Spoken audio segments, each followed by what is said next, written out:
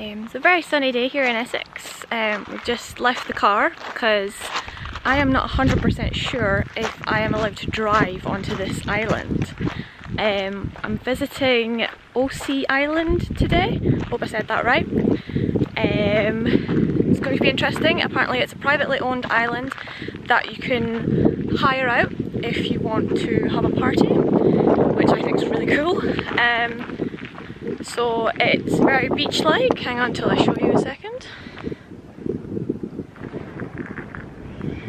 And there is one road that leads into the island.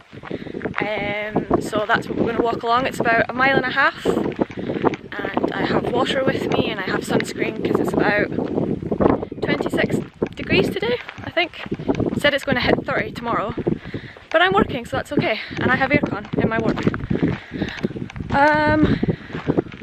Okay, I will update you when I get a bit closer, because otherwise walking is going to be a little bit boring.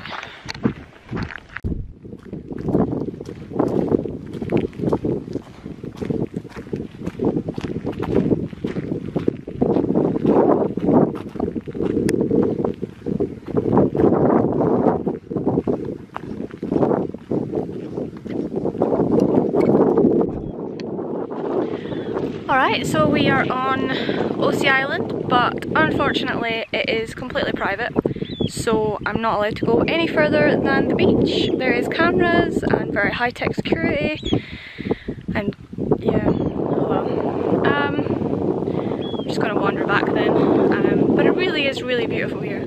I'm currently standing on a nice sandy beach. It's very long walk to get here, but I have just gone past a van that has come off the island, so you can drive along this very scary narrow path that at high tide is covered by water.